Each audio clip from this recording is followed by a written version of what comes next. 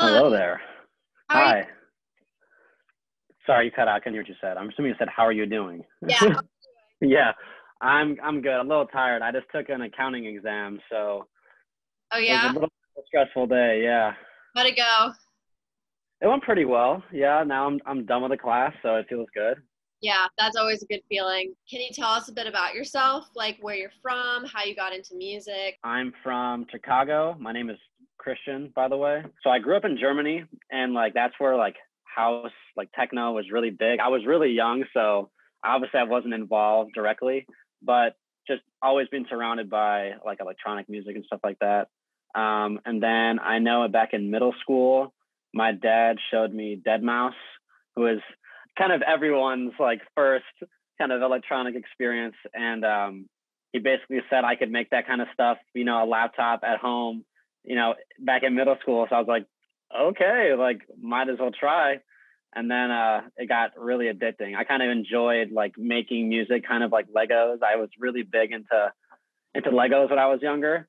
Yeah. So it kind of filled that void for me, the older I got, which was kind of nice. Yeah, I'm a full-time student as well, so I do music kind of in between my studies.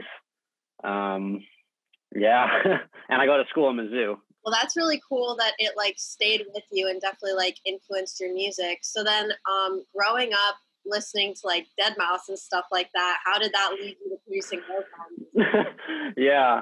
Um, so I came in wanting to make like festival music, like Dead Mouse, Cascade, just like hype stuff. And then there was one summer, I think the summer of 2016, where how Spotify has like Discover Weekly, just like a hodgepodge of stuff you might like. Yeah. I found like Chill Hop Records. They had a couple tracks from their 2016 like spring compilation in that playlist, and it was really neat because I'd never heard of like lo-fi, chill hop, that whole thing until then. I was strictly into like house EDM type stuff, and I really enjoyed it because a lot of the music I listened to prior was vocalist, so it was a lot of just production based, but it was the same kind of concept except a different vibe. It was like beats, but chill. It was interesting, and I really liked it.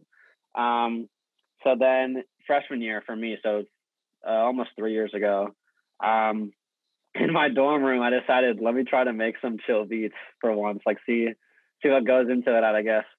And then it kind of just like spiraled out of control. I don't know. It just like worked out really nicely.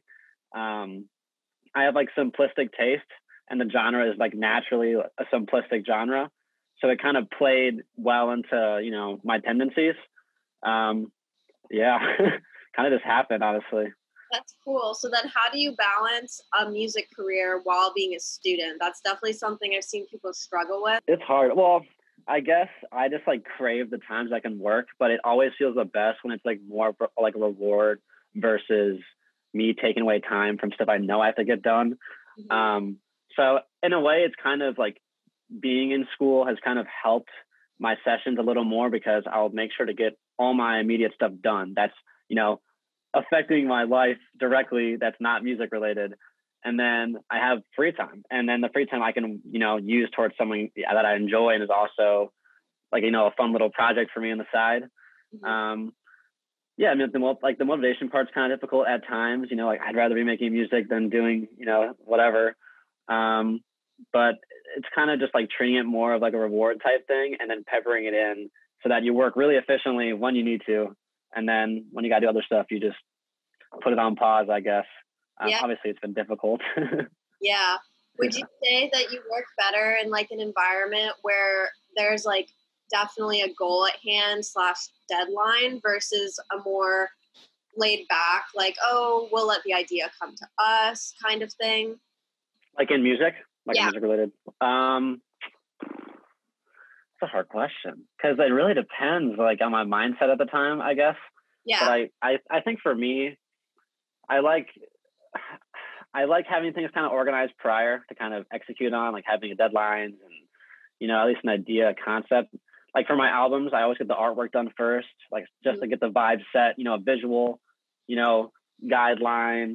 I don't really work much in like production sessions with other people because I like the genre I'm in hasn't really required that yet, at least. But I think having deadlines in some ways can help. Like pressure ain't always bad, you know, it just depends how you perceive it. But yeah, I don't know. It's really circumstantial, but I think maybe under some pressure, I could probably do a little better. Because if it's too laid back, then I'll just like kind of chill a little too much. So there's a lot of lo-fi producers out there. How did you get yourself into the mainstream of it? Because you've been around for a while. I've been around since 2018. Yeah. So it's not like super long, but no, but definitely I definitely remember my friend sending me a Chilled Cow playlist and like seeing your name and music coming up. You know what I mean? Like yeah. Definitely, because Chilled Cow was definitely like my first exposure to lo-fi, because one of my friends was like, this is what I play video games to because I need the mental peace. Yeah. Like getting out of the mainstream, just like getting noticed type thing, like that kind of. Or you definitely have a lot of success on streaming platforms, and so I'm wondering, like, how did you make yourself stand out in such a I gotcha instrumental genre? I would say, well, I've kind of approached like the name, like the whole project. Like the artist alias is like a project, you know, I run it kind of like a project, you know, you maintain it, you groom it, you make sure it looks nice and pretty. But for me, it was like when I first got into lo-fi, like my first thing I noticed is that a lot of lo-fi artists release a ton of music where it's like honestly like so much where like individual releases lose value. You know what I mean? Like if there's so much to choose from, it makes what's there feel have less value versus like a few things that are high quality. I don't know, but I tried to keep my library kind of small off the bat. Just I at least put a lot of time into what I would release. But then again, it's a big thing with music, and like the like success I've found has kind of been like luck, like really lucky. Because like like the freshman year, I made a 5-track EP on SoundCloud, and then College Music picked that up completely by chance, just from surfing SoundCloud. And then Chilled Cow picked up a track for my second project with them, and then I got in contact with him. It was just like dominoes. So honestly, a lot of it was majority of it was probably just right place, right time, right ears, you know. But like sound wise, I just like for a while, you know, there's kind of that period where you're comparing yourself to the people you look up to, or, you know, the people that are like more so established. And then it got to a point where I just made stuff I was happy with. And I knew that, you know, if people enjoyed my music, they just enjoyed it to listen to like my stuff in particular, they wouldn't really question it. You know, all the creative questions that artists have, like they think too deep. And I used to do that so much. And eventually I just like let myself go and just like make stuff I like. And if I like it, I've come to notice that the people that like my music tend to not mind it either. But it's such a hard question to answer, because I'm pretty sure like if those very hyper specific things didn't happen at that very point in time, I would not be in this position now. So a lot of it plays into it for sure. But I guess just having like some originality definitely didn't hurt. And then it played into the situations that when it was necessary most, I would say. Yeah. What would you recommend to artists to be able to like block out what everybody says? You know what I mean? Like the exterior thoughts. It can be hard. It can be really, really hard. I don't know. It's in a sense like I've noticed the more I've worked, the more I've kind of created my own like fine-tuned like workflow, like things I do specifically to me, you know. I like never watch YouTube tutorials, and I like very infrequently, unless it's like a very specific question I have. I know a fair amount of producers that kind of limit themselves mentally because they watch so many videos regarding hyper specific things. And a lot of times they take it as like the law of the land, set in stone. This is the way type thing, where music is, you know, I've had so many people ask, like, what do you do to kind of like get through to like your true sound, like what you want to make? It's just like, make what you like, you know, if you like it, that's all that matters. It's like, it's everything you've made is original to you, you know, it's unique.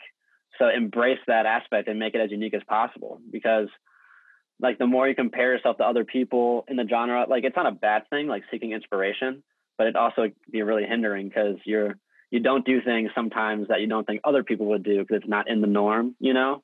So it's just like breaking free of those shackles, which can be hard. And it makes you feel very vulnerable because you're having complete trust in yourself creatively, I guess, or like semi-complete.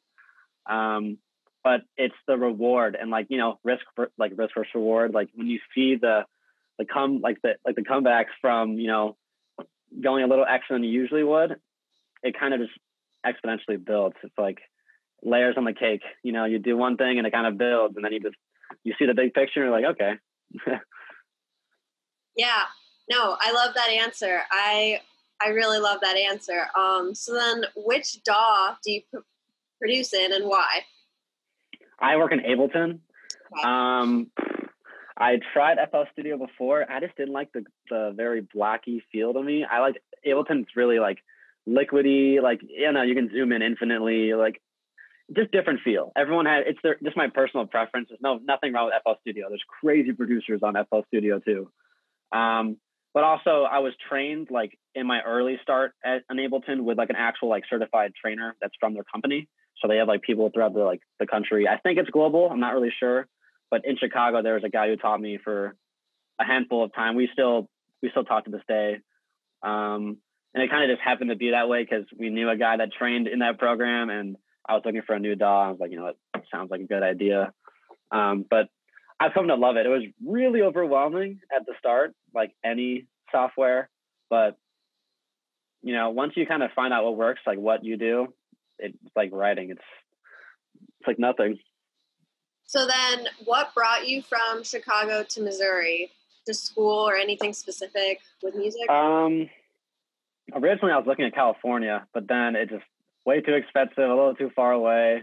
My dad's from St. Louis, actually. So yeah, so since he's from St. Louis, we've been in that area a freak amount of times, like visiting grandparents and family. And, you know, Mizzou's campus is nice. It's like a weird, moderate Midwest. Like it's a little bit warmer than Chicago, which is nice, but it's also, you know, familiar to Chicago in a lot of ways. You know, school's good. People are nice. Family's close, like 2 hours away in St. Louis, 6 hours from home. So it's a nice in between.